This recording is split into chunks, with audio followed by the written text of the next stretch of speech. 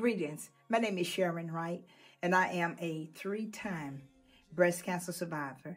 I'm a member of Jackson Memorial Baptist Church under the leadership of Reverend Gregory Anthony Sutton.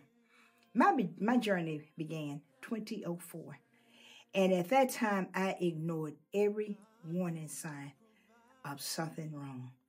I ignored the discoloration of the breast.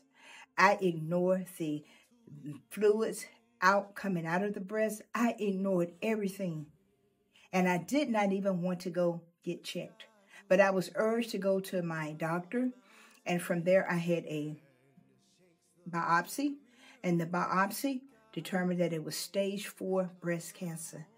There I had surgery, I had chemo, and I had radiation.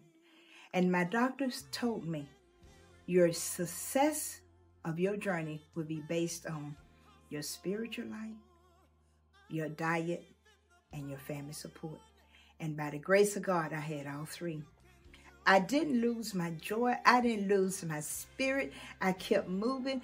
I gained 45 pounds during my treatment. Praise be to Lord, to the Lord of glory. My next journey, 14 years down the road, breast cancer had moved.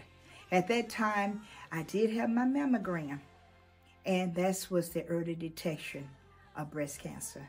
I had surgery, I had chemotherapy. Praise be to God, I went on and continued my journey.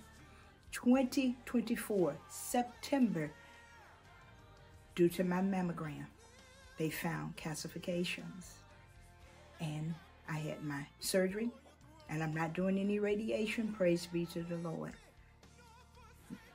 I urge, ladies, have your yearly mammograms and your monthly breast self-exams.